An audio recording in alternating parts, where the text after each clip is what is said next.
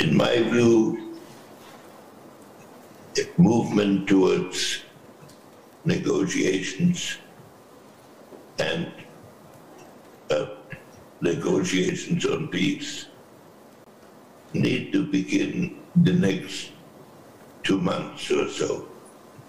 That the outcome of the war should be outlined by them before it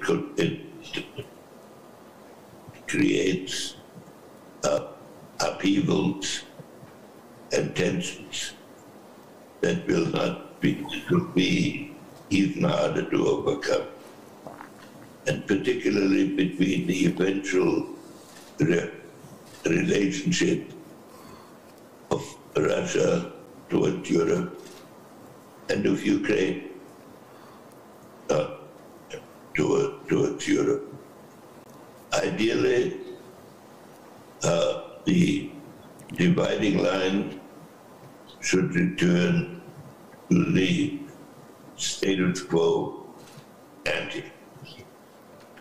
I believe pursuing the war beyond that point would